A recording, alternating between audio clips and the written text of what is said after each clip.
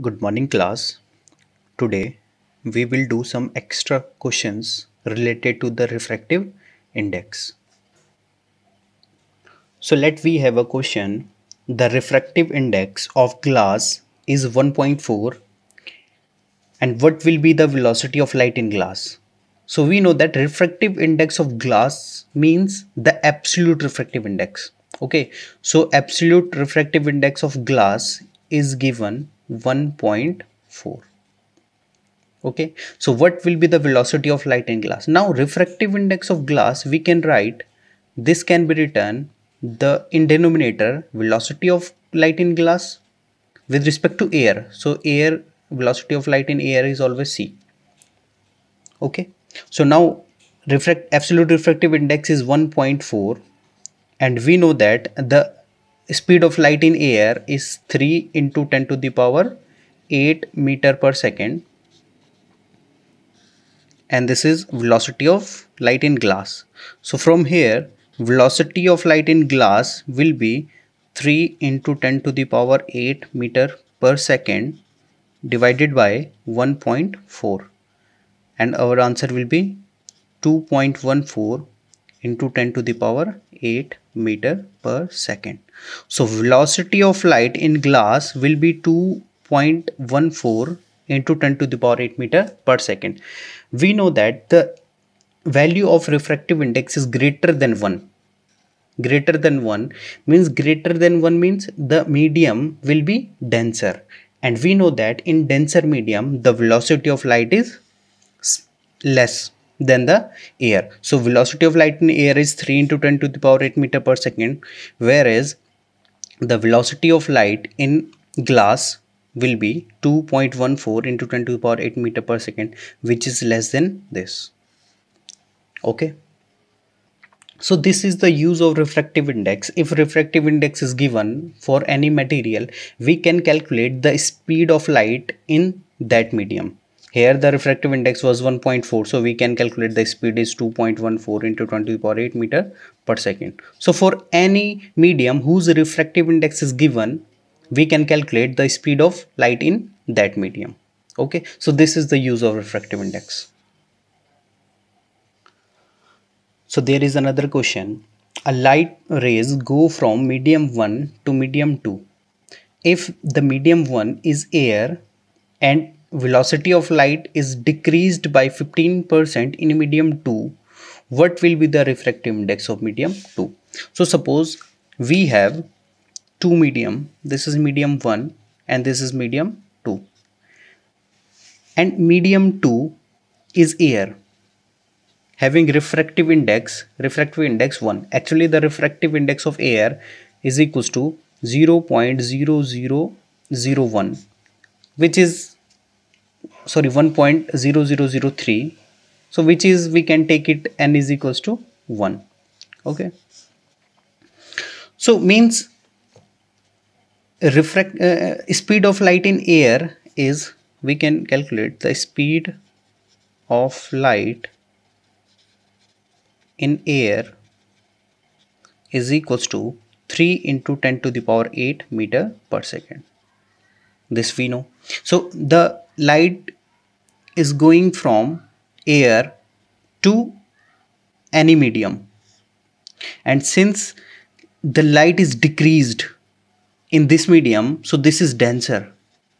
This is denser. Now how much light is decreased? How much the speed of light is decreased? It is decreased by 15%. So speed of light is decreased by 15%.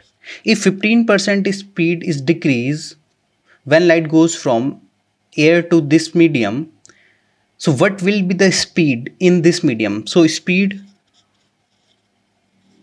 will be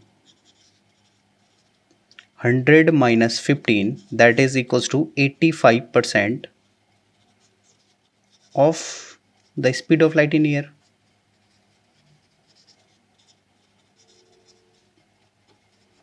Okay, so if the speed of light is this, so in this medium it is 85% of this speed. Okay, so now we can calculate the speed of light in medium 2 will be 3 into 10 to the power 8 meter per second into 85 divided by 100. So this is 85% of this speed. So this will be 2.55 into 10 to the power 8 meter per second. So this is speed of light in medium 2. Okay, so this is speed velocity of light in medium 2. Now in question we have to calculate what will be the refractive index of medium 2. Now refractive index of medium 2 is equals to velocity of that medium will be in denominator and with respect to air is c, because this is absolute refractive index of medium 2 with respect to air. So the speed of light in air is 3 into 10 to the power 8 meter per second divided by 2.55 into 10 to the power 8 meter per second. So this is equals to, this is approximately 1.7176. 1.176. So this is our refractive index. So refractive index of medium 2 is 1.176. So we know that refractive index is greater than 1. That's why the velocity of light in this medium is relatively lower or decreased. Now suppose we have this question: the refractive index of water for light going from air to water be 1.33. What will be the refractive index of light going from water to air? So this is quite simple. First we have to write what is given. So a refractive index of water with respect to air is given 1.33. What will be the refractive index of light going from water to air? Means if light is going from water to air, what will be its refractive index? So we have to calculate refractive index of what air with respect to water. This we have to calculate. Now we know the formula: refractive index of water with respect to air is equals to 1 upon refractive index of air with respect to water.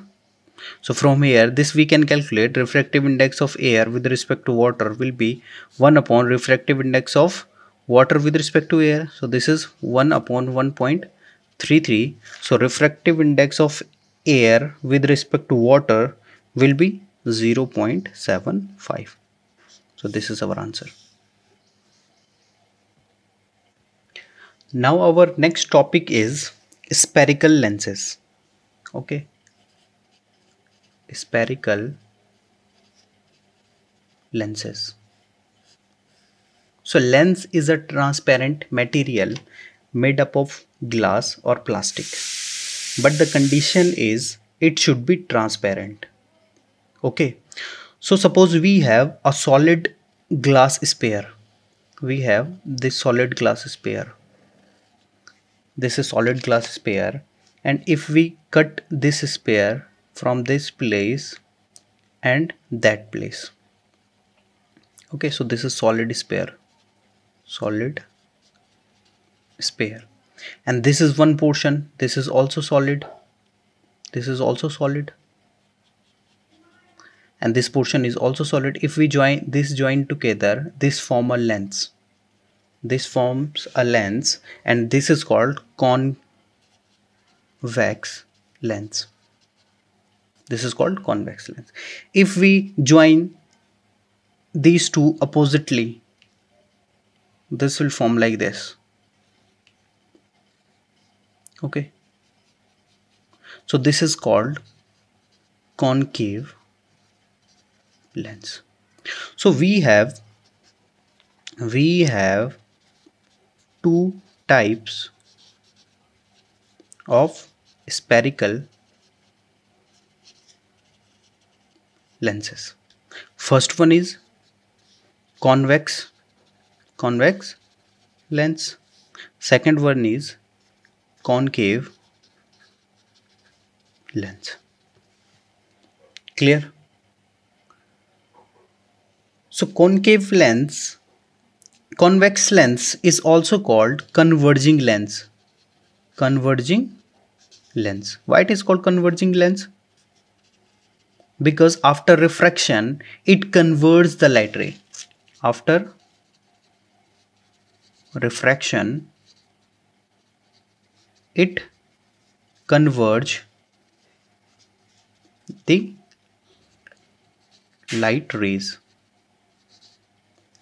Concave lens is also called diverging lens. Diverging lens. Why it is called diverging lens? Because after refraction, it diverges the light rays. Now what do you mean by conversion and what do you mean by diversion? So suppose we have a convex lens. This is our principal axis. We already know what is principal axis from the mirrors, and this is concave lens, and this is principal axis for this lens. So suppose these are the light rays. So after refraction, it converges. Converges means these two light rays meet at a point. So whenever light after refraction meet at a point, so this lens is called converging lens. Whereas in case of concave, suppose we have these light rays, after refraction, it diverges like this. So this is called diverging lens, because light is scattered, means light diverges by this lens. So this is called diverging lens. So let us talk about the convex lens. Let this is convex lens. So in this lens we have two curvature. This is one and this is second curvature. Okay, so we have two curvature. So for each curvature we have focal length. For this curvature, the focal length of this curvature will be here. This is focus, and for this is the focus. So we can write this f1 or f2, or we can write f and f prime. Okay, so for the lens we have two focus. For lens we have two focus for each, two focus only. Okay, clear? So we have, this is convex lens, this is principal axis. The center of this lens from here to here, if we draw a line, the center of this line is called optical center, denoted by O. So O is optical center. Clear? Now for this curvature, this is our focal length f1. For this curvature, this is our second focal length f2. This distance OF1 is focal length, or we can say first focal length, and OF2 is second focal length. Okay, so twice of this focal length, so this OF is suppose 5 centimeter, so it twice means 10 centimeter. In 10 centimeter, this is called 2f1, twice of this focal length. This point is twice of this focal length. Here also there is 2f2, twice of this focal length. So we have two focus and twice of the focus. Okay, so this is also called the center of curvature. In case of mirror, we have studied the center of curvature. So this is also the center of curvature, but in case of lenses, it is denoted by 2f. Okay. Similarly, we can draw it for concave lens.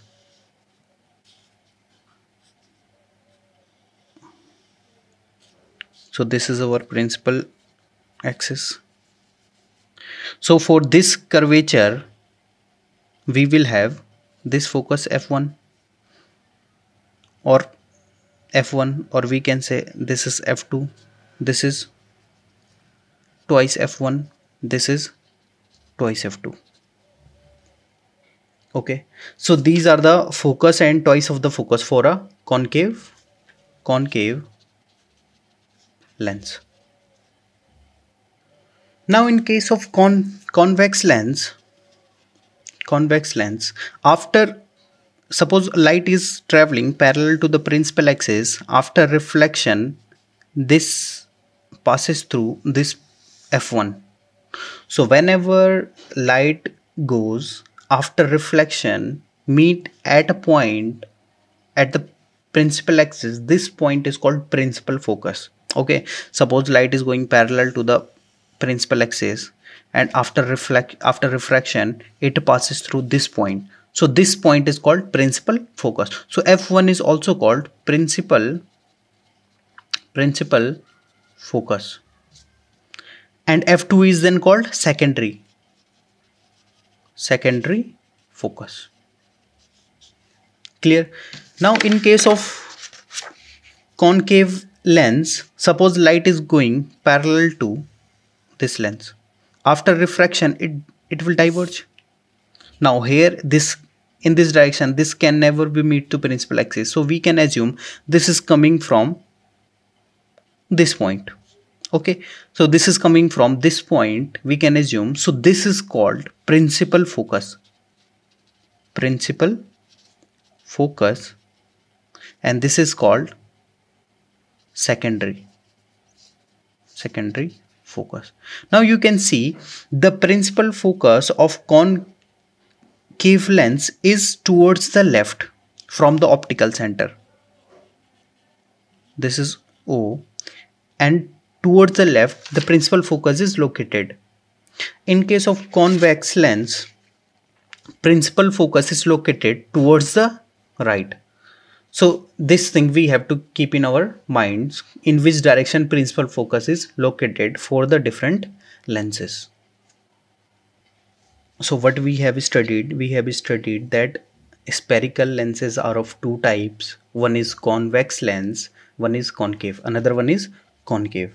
So convex lens is also called the converging lens, and concave lens is called diverging lens, because after refraction it diverges the light rays. Okay, then we have studied the focus, principal focus, secondary focus, and the twice of the focus. Clear? For convex lens as well as concave lens. Tomorrow we will study the rules for image formation by the convex lens or spherical lens in general.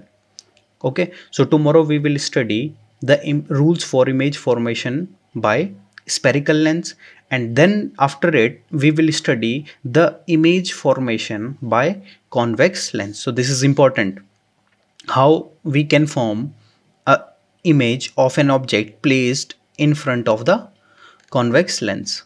So this we will study in the next lecture. So thank you class.